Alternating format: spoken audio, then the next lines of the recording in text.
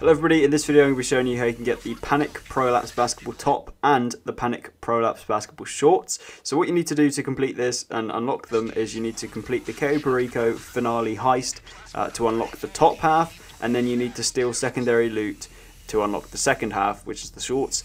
So you want to load up a heist. I'm doing it on my own as the host. I'm pretty sure you need to be the host to do it. And I should say that if any information I say in the video is wrong, I should correct it in the description, as that's the best way to do it, I suppose, because I can't really redo commentary without deleting and re-uploading. So check the description to see if I've got anything wrong.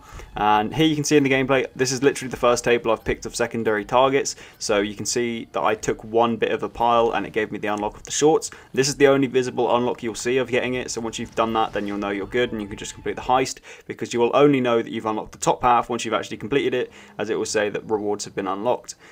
So yeah, that's the video, guys. Hopefully you've enjoyed the quick commentary and the decisiveness of everything. I don't know. Subscribe. Thank you so much for 10,000 subscribers. Actually unbelievable. I think I'm going to do a special for hitting 10,000 subscribers, but I'm not sure what I'm going to do yet. I've got quite a few ideas, and here you can see, here's what the outfit looks like. You can find it in the special tops unlocks section and the sports shorts section in the clothing items. So here you go, here's what it looks like.